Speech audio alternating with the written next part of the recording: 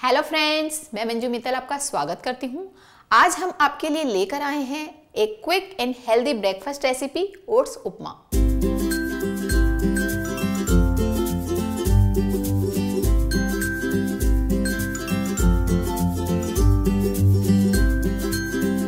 इसके लिए हमें चाहिए ओट्स को हम ड्राई रोस्ट कर लेते हैं। यहाँ पर मैंने 1 कप ओट्स लिया है। इसमें आपको कुछ भी घी ऑयल डालने की ज़रूरत नहीं है। आप इसे 3 से 4 मिनट के लिए और थोड़ा कलर ब्राउन हो जाए कुक करना है। वेट रिड्यूस करने के लिए कई बार हम खाने को स्किप करते हैं। हमें ऐसा नहीं करना चाहिए क्योंकि उससे एक टाइम के बाद बहुत ज़्यादा वीकनेस आ जाती है। तो जब कभी भी आप अपने आप को थोड़ा पतला करना चाहें, थोड़ा फिट करना चाहें, थोड़ी एक्सरसाइज और खाना ज़रूर खाएं। इसमें से अच्छी सी फ्रेगनेंस आनी शुरू हो गई है और इसका कलर भी थोड़ा लाइट गोल्डन हो गया है। ऐसा करने में हमें 3 मिनट लग गए हैं। अब हम इसे साइड में रख देते हैं। यहाँ पर हमने डाला है 1 छोटा चम्मच देसी घी, 1 छोटा चम्मच मस्टर्ड, कुछ करी पत्ते, 1 से 2 स्टिक आप ले सकते हैं। इसे हल्का सा रोस्ट करेंगे। जब ये थोड़ा क्रैकल होना शुरू होगा, हम इसमें डालेंगे थोड़े से कैश्यू नट्स। आप यहाँ पर पीनट, आलमंड्स, वॉलनट, जो भी आपका दिल करे आप यहाँ पे डाल सकते हैं। ये देखिए जी, क्रैकलिंग की आवाज़ आनी शुरू हो गई है। अब हम इसमें ऐड करते हैं बिल्कुल 1 छोटा चम्मच cashew nuts, 1 big size onion but fine cut. हमारे अनियन का कलर लाइट पिंक हो गया है। आप गैस को स्लो और हाई करते रहेंगे क्योंकि एकदम से आप हाई फ्लेम पे कुकिंग करेंगे तो वो बहुत जल्दी हो जाता है, बट वेजिटेबल का प्रॉपर टेस्ट नहीं आ पाता, आपके अनियन जल जाते हैं।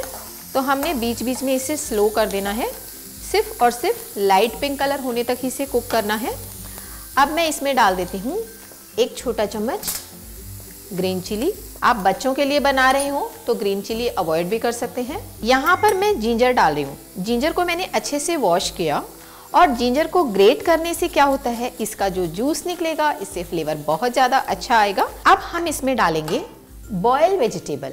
यहाँ पर मैंने लिया है 1 बड़ा चम्मच पीस, 1 कैरेट, 1 बड़ा चम्मच स्वीट कॉर्न और 4 से 5 ग्रीन बीन्स। मैंने 2 कप पानी डालकर इनको बॉयल किया। बॉयल होने के बाद जो पानी बच गया, यानी हमारा जो वेजिटेबल स्टॉक है, इस वेजिटेबल में हम वही स्टॉक डालेंगे। इससे इसकी पूरी न्यूट्रिशन वैल्यू आपको मिल जाएगी, कहीं भी कोई पार्ट वेस्ट नहीं होगा।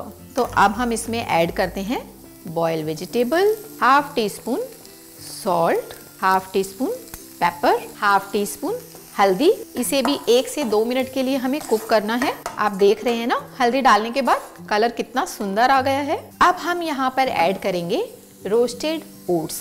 इन सबको भी मिक्स करना है। ज़्यादा अच्छा है आप जितना ओट्स उतने वेजिटेबल लें। इस बहाने वेजिटेबल बहुत सारी खाई जाएगी और बहुत ही अच्छा स्वाद आता है वेजिटेबल से। अब हम ले रहे हैं ये स्टॉक। मैंने 1 कप ओट्स लिया था, तो यहाँ पर मैं 2 कप्स वाटर डाल देती हूँ। ये हमारा थोड़ा सा कम है, तो मैं यहाँ पर थोड़ा सा पानी मिक्स कर देती हूँ। यहाँ पर just double quantity 2 cups water या स्टॉक, आप जो भी लेना चाहें।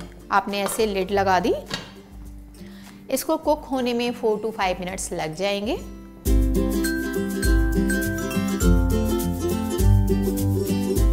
इसे हमें सिम गैस पे ही कुक करना है। आप इसे हाई फ्लेम पे कुक नहीं करेंगे।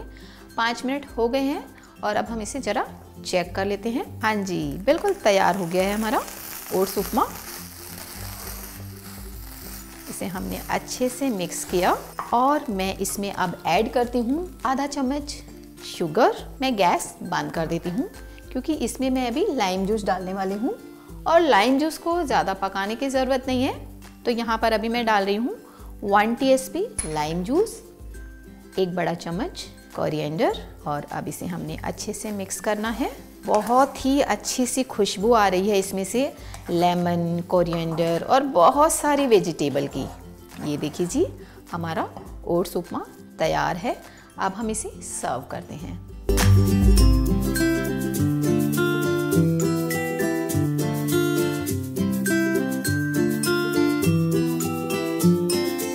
अगर आपको हमारी ये रेसिपी पसंद आई तो साइड में दिए गए सब्सक्राइब बटन को क्लिक करें और हमारे वीडियो को लाइक करें।